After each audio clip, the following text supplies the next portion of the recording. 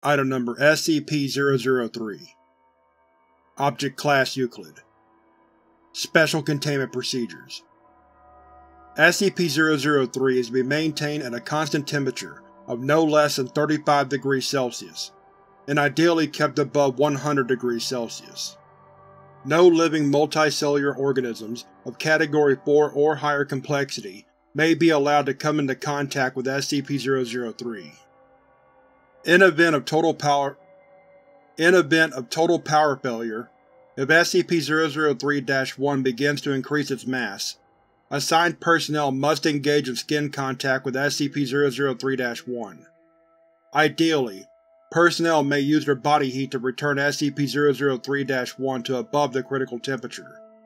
However, skin contact must be maintained, even in event of SCP-003 reaching activation temperature, lasting at minimum until SCP-003-1 advances fully to its second growth stage.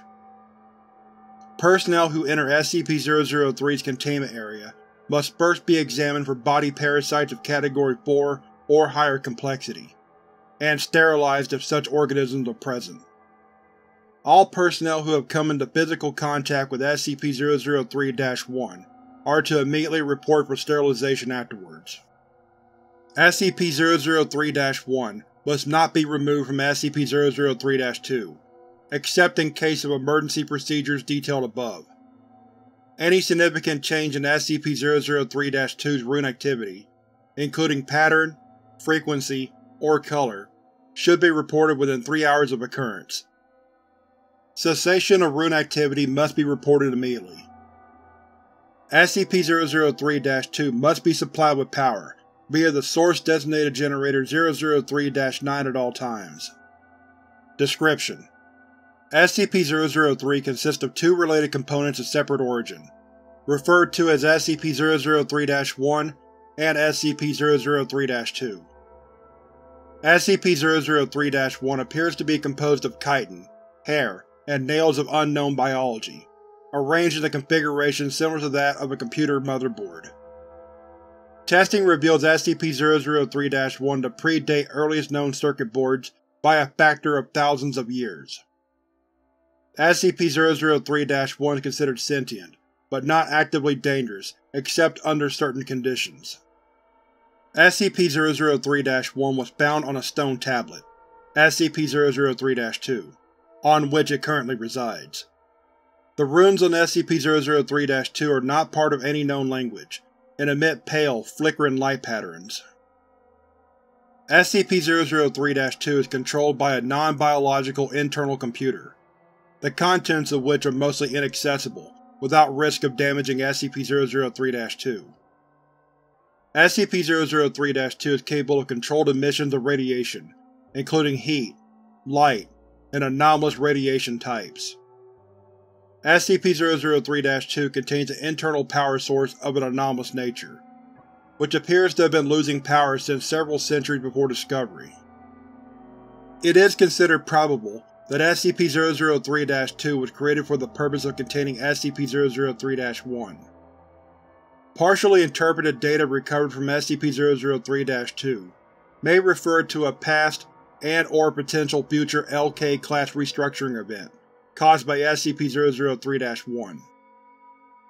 SCP-003 was located by Remote Viewing Team SRV-04-Beta. It appears possible that SRV-04-Beta was deliberately contacted by SCP-003-2.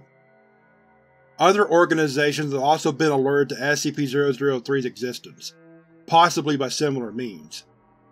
Despite this activity, SCP-003-2 does not appear to be sentient, based on its lack of reaction to M03 Gloria analysis and procedures. When SCP-003 drops below the temperature of 35 degrees Celsius, both components react. First, SCP-003-1 enters a growth state, characterized by an exponential increase in mass. This growth state consists of two stages. In both stages, SCP-003-1 partially fuels its growth by converting matter around it, starting with any surrounding inorganic material, including atmospheric elements, then non-living organic material, including cells of dead skin, hair, chitin, enamel, keratin, and other biological materials. The first stage is always the same. SCP-003-1 will first increase its mass, then take a form similar in shape to an ophiuroid, brittle star, of 15 meters in diameter, including what appears to be a central processor of 3 meters in diameter. It will form sensory organs that appear to scan surrounding environment, and will partially convert the area around it to an unidentified anomalous substance.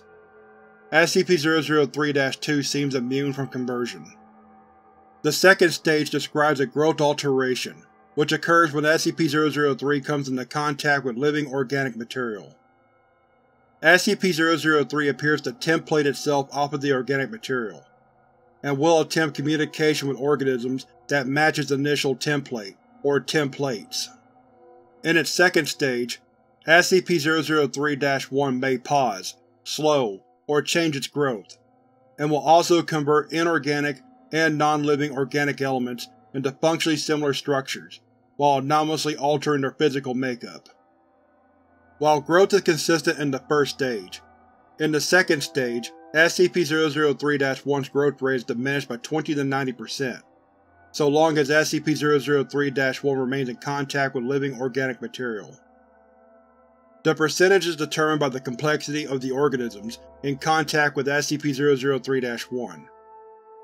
SCP-003-1 appears to devote a large amount of processing power to analysis of living organic material.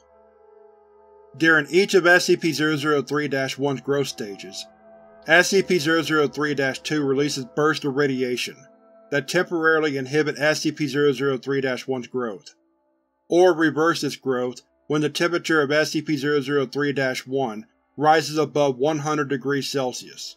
Similar radiation emissions have been replicated or recorded via other anomalous means. SCP-003-1's biology has been the subject of extensive study.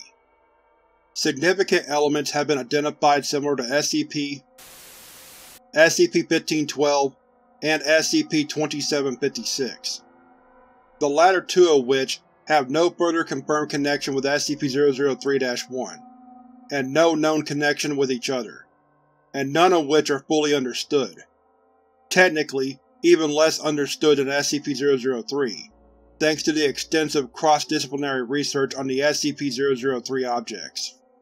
To date, no convincing analysis have been put forward which satisfactorily explains SCP-003-1's connection to these SCP objects or others, nor its connection to modern technology beyond appearance, and potential mimicry via unknown mechanism. Addendum 003-01 Acting on information gathered from linguistic analysis of SCP-003-2's runes and comparative data analysis, Research Team M03 Gloria has managed to establish a link between SCP-003 and for analysis of functions. SCP-003-1 must now be considered sentient, and is to be kept a minimum of 1 km from and the resulting byproduct at all times. Addendum 003-02 SCP-003-2's power loss has been exacerbated by the procedures performed by M03 Gloria. On orders of O5-10, M03 Gloria will continue procedures. Addendum 003-03 During M03 Gloria procedures, SCP-003-1 doubled its mass, and began rapid structural growth. Temperature was immediately returned to 100 degrees Celsius. Growth and mass increase of SCP-003-1 continued for 9 minutes and 6 seconds, at which time a sustained radiation spike was produced by SCP-003-2. In response, SCP-003-1 returned to its normal state in 3 minutes and 39 seconds. New growth dissolved into a dusty residue, which was collected for analysis. Both SCP-003-1 and SCP-003-2 ceased all detectable activity. SCP-003-2 did not resume activity until connected to external power source. SCP-003-2's runes glowed uniformly gray, and did not resume normal activity for 3 hours. SCP-003-2 no longer appears to be able to maintain containment area at a temperature above 35 degrees Celsius, without external power supplied by Generator 003-3 through 9. Addendum 003-04. The procedure detailed in Addendum 003-03 was repeated, and SCP-003-1 again entered a growth state. After 10 minutes and 13 seconds, SCP-003-2 once again produced a sustained radiation spike. SCP-003-1's growth stopped for 36 seconds, then resumed at its previous pace. On quadrupling its mass, SCP-003-1 formed a coherent outer shell and body. After appearing to scan its environment and partially converting its environment, SCP-003-1 then breached containment, entering the observation gallery where 9 members of M03 Gloria were present.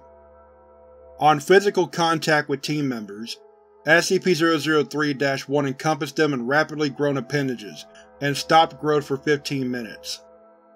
SCP-003-1 then resumed growth, and rearranged the component parts of the center of its form to the shape of a 3-meter-tall female humanoid, with peripheral tentacles shifting to extrude primarily from SCP-003-1's newly formed hair and spine.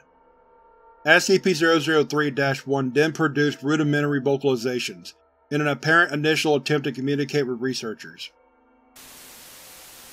An unknown individual approached the compromised containment area in company of a full squad of agents. The individual claimed to be acting on orders of O5-10 and attempted communication with SCP-003-1. Following this incident, Agent Jackson of M03 Gloria successfully restored power to SCP-003-2 and activated backup generators to return the temperature to 100 degrees Celsius. SCP-003-1 returned to its normal state in 21 minutes and 7 seconds, and was successfully recontained without incident. All 9 members of M03 Gloria affected by SCP-003-1 were afterwards found to be physically unharmed, with no residual effects besides psychological trauma. The converted materials of SCP-003's former containment area did not dissolve, and are now under analysis. Addendum 003-05.